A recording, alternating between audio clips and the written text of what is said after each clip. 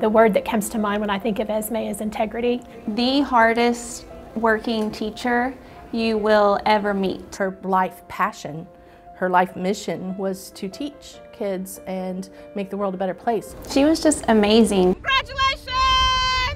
Our Teacher of the Year event was created for people like Esme Gamez, the people that really make this place go. But Esme couldn't be there this year. Cancer wouldn't allow it. So the people at Hodge went in her place. We wanted to, I guess, just show Esme how much she meant to us, because she has dedicated so much time and so much of her life to Hodge that we wanted the world to know how amazing she was. She goes above and beyond for her students. She goes above and beyond for the staff that she works with. And so I think that there was no other way to honor her was to go above and beyond. She was there. I mean, there's no way you can tell me she wasn't there. She was there with us. She enjoyed it. And we were really proud of that. At the end of the day, the only thing that matters is love. The love that you have for people and making sure that they know it. And so when I reflected on what was happening and what was going on, I just felt like it was very important. Time was limited at that point to show her how I felt about her. And so I just made sure that we took advantage of every opportunity. And when they say every opportunity, they meant it. Esme passed in mid-May, but her last few weeks on Earth were a celebration of life.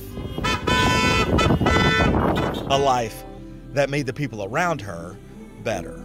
I'm blessed to have her. I'm blessed to meet her. I'm blessed because I want to be like her. I want to be a giving person. I want to be someone that cares about, you know, her students without a doubt. She never stopped working, but she loved it. She never complained about the hours or the amount of work, because it wasn't work to her. It was truly her calling. I've been a teacher for a long time, and my career before Esme and after Esme is, you know, my career after Esme is very different. She has changed me professionally. I am better for having worked with her.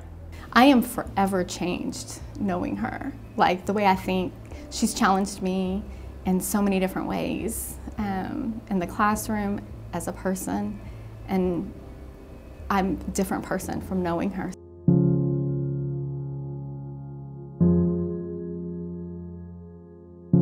Things will move on at Hodge when the new school year begins.